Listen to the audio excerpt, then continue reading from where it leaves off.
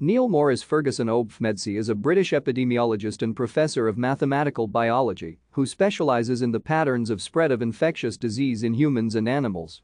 He is the director of the Abdul Latif Jameel Institute for Disease and Emergency Analytics, head of the Department of Infectious Disease Epidemiology in the School of Public Health and Vice Dean for Academic Development in the Faculty of Medicine, all at Imperial College, London.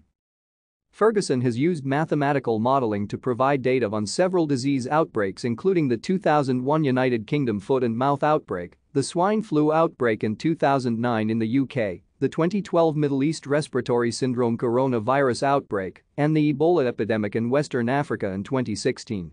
His work has also included research on mosquito-borne diseases including Zika fever, yellow fever, dengue fever and malaria. In February 2020, during the COVID-19 pandemic, which was first detected in China, Ferguson and his team used statistical models to estimate that cases of coronavirus disease 2019 were significantly underdetected in China. Thank you for watching.